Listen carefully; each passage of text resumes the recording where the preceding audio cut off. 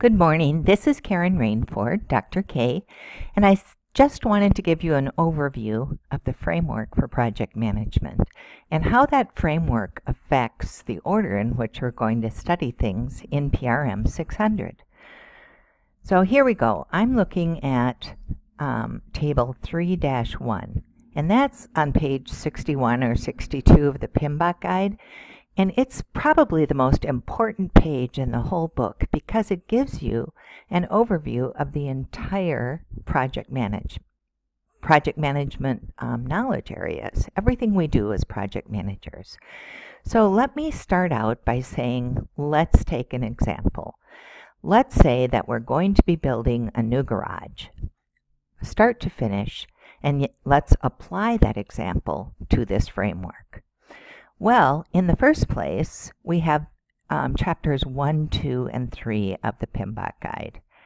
Now, these are the terminology, talking about the framework, and talking about the project environment.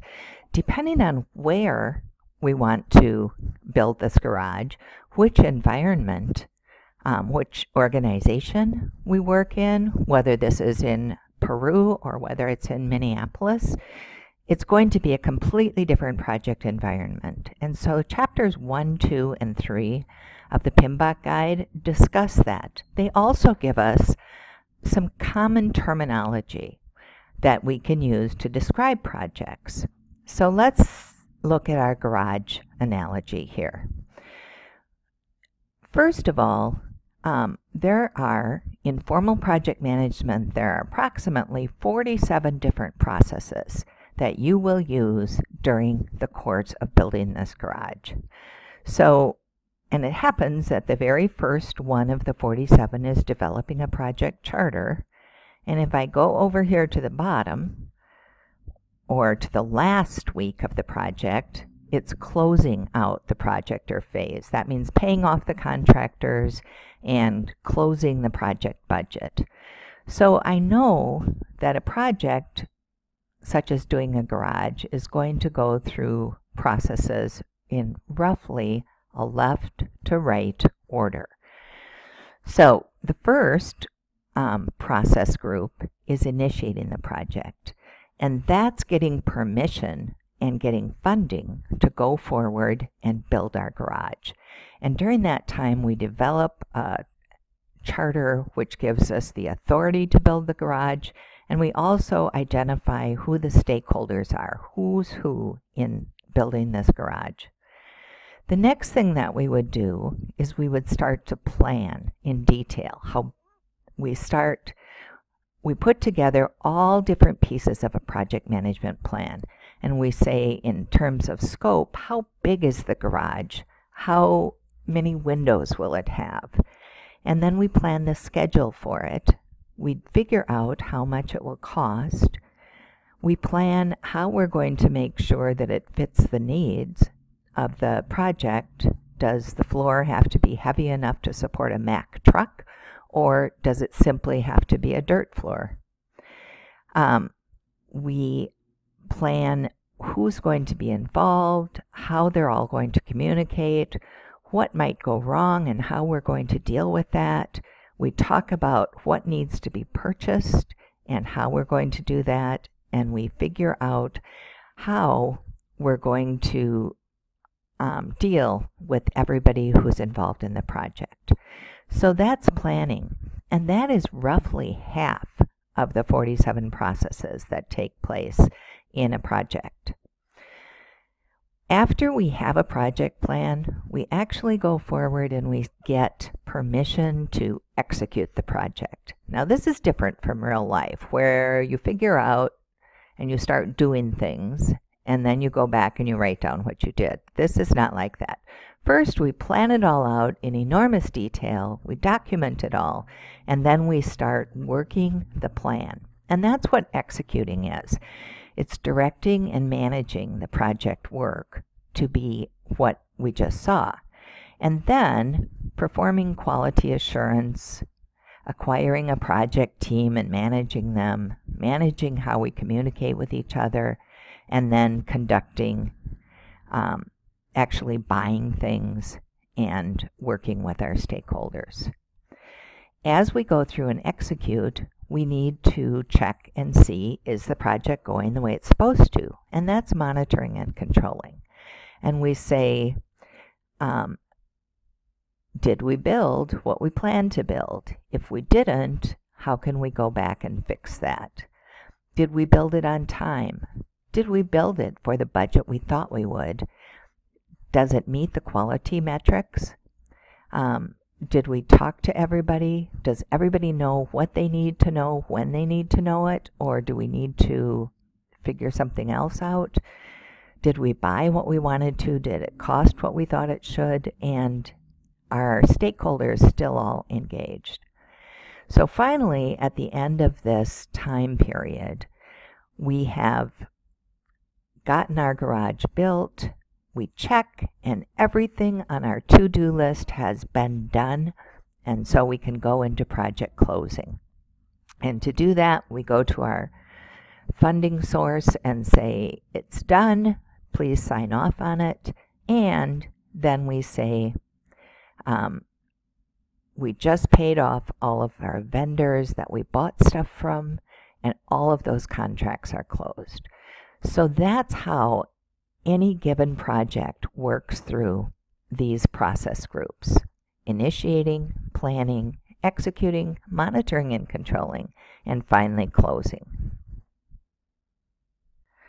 Now you say, okay, Dr. K, I get that a project goes through these 5 process groups, but why did you keep jumping up and down from one row to another? It's because the PMBOK guide organizes things by knowledge area, so that everything you need to know about how the project manager integrates all of the other things together is in Chapter 4. That's the integration chapter. There's another knowledge area. There are actually 10 knowledge areas that are all 1 row per knowledge area, and one of them is about scope. How big is the project, what is in scope, and what is not part of the project. The next one is time. How long will it take to do the project? When will major milestones happen? And then we have cost, quality, human resources, communications, risk. Each one of these is a different chapter, Chapter 4 through Chapter 13 in the PMBOK guide. And you have to do each one of these, at least look at it and determine whether or not you should do it for every project that you do. So now you are asking, why do I care about all this? Because of the reading. When you read Schwalbe, it is in column order. She starts out with talking about the project environment, and she goes in on each chapter. She is organized by process group. So she starts with initiating, she goes into planning, and then executing, monitoring, and controlling, and closing. And that is actually the way that the course also is organized. However, the PMBOK guide right here is organized. The first 3 chapters we said are kind of overview, but then in week 3 we're just talking about initiating. Cool, because Schwalbe's Chapter 3 is all about initiating. However, the PMBOK guide, to figure out what's in initiating, you have to go over to the initiating column, which was right here, and you see how many processes are there. Well, it turns out there was one called Develop Project Charter in Chapter 4, and there was one called Identify Stakeholders, and that's in Chapter 13 in the PMBOK guide. There's nothing in the others, so you don't have to read anything else for them. Now let's look at week 4. Chapter 4 in Schwalbe is all about some of the planning processes, and we've designated those as Planning 1 or Planning A. If you look at week 4 in the matrix, you'll see that it's all about planning. It's about planning integration, scope, time, and cost. However, it does not include these other planning items. Those are in week 5.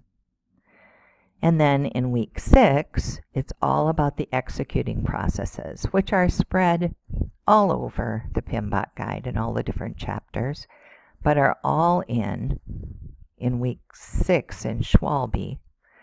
They are all in chapter 6 and 7. And then in week 7, you're reading monitoring and controlling, and in week 8, you're reading about closing. So as you can see, you have to jump around in the PMBOK guide. So here's the best tip. Read the Schwalbe assignments first. It's really helpful because Schwalbe is written to interpret the PMBOK guide.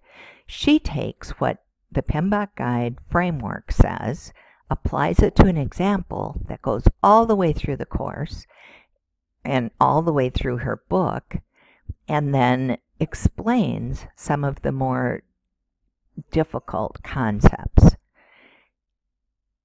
However, the problem is that Schwalbe is really a secondary source. She did not make up the definition for a project charter. The PMBOK guide is the standard. And that's where the real definition of what a project charter document is. So when you're doing citations, you use the PMBOK guide if you're looking at the definition or something of a term, or if you're looking for something about a framework. However, if you're talking about something Schwalbe said that wasn't in the PMBOK guide, or some example that she used, or thing that she'd said, then go ahead and use Schwalbe. But just remember, always use the PMBOK guide as the primary source. Schwalbe is kind of a secondary source. Some people do not read the entire PMBOK guide. It's really overwhelming. That would not surprise me. But because it's so specific in terms of sections, it's very easy for you to find the right information in it. So by knowing which process it is that you're talking about, you can find exactly what you need in the PMBOK guide. That's it. I hope that wasn't totally confusing, and let me know, and we'll move forward. Have a great week.